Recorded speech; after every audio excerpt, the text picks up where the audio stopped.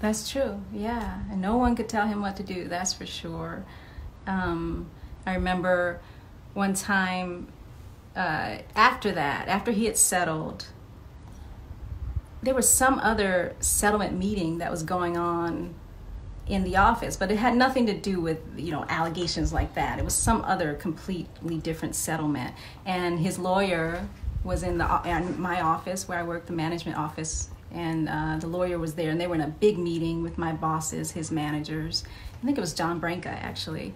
And so Michael called and asked to speak to Sandy, his manager. Okay. And I was like, oh, Michael, he's in a meeting. Can I have him call you back? He was like, meeting? What meeting is this? I said, oh, well, he's in there with John Branca.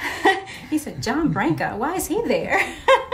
I said, oh, they're in a settlement meeting. I had gotten so flustered that he was asking me all these questions, because Michael could be extremely direct, and you didn't expect that from him, because usually he was like, oh, hi, blah, blah, blah. But then, like, when he really wanted to know something, he would just directly ask you questions and put you on the spot.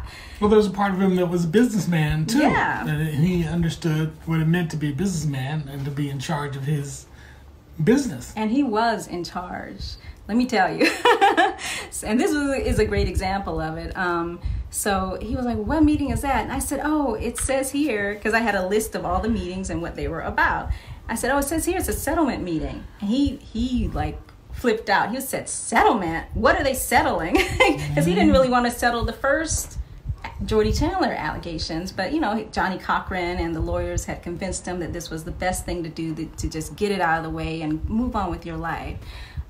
So a few months later, when I said they're in a settlement meeting, he like went crazy. He was like, what are they settling? And I said, oh, I don't know. Let me just go slip them a note and have them call you. So he was like, okay, I'll hold. So I was so nervous. I was like, oh God, Sandy's going to be mad that I told him that it was a settlement meeting and that he's in there with John Branca. I shouldn't have said anything. You're snitch. Right? But that was the fine line I was walking, because, I loved Michael just outside of the office. But on the other hand, I had a job to do, and I had to be loyal to my bosses. So how did that play out? Did they calm him down? Or? Yeah, so I slipped a note to, I think after that he wanted to talk to John Branca, not Sandy. So I went into the meeting, I slipped John Branca a note saying, Michael's on the line. He was like, oh, okay, yeah, transfer him in here. So I transferred Michael into the meeting, and I guess they told him what it was, and it was nothing to be alarmed about. Did you hear him yelling and cussing? No.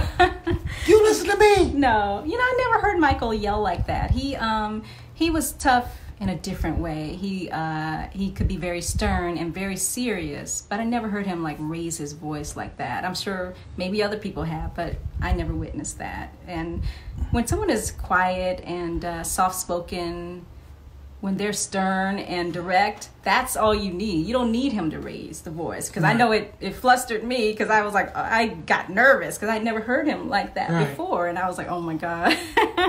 And then another time, like the only other time where he was really upset was the day that they strip searched him.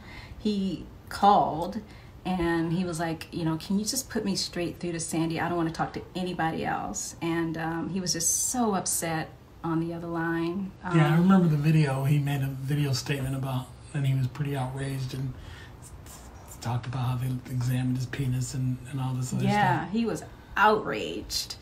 And at the time, I didn't know what was going on, but I remember telling everyone at the office that, Sandy's other assistants, I was like, oh my God, wonder what is wrong with Michael, because he sounds really upset. And that I'd come to find out that's what it was. He had just been strip searched. So I was there through a lot of those historic moments. Sometimes I didn't know what had gone on, but now, reading back and looking at the dates, I realize it. So it was an incredibly crazy time.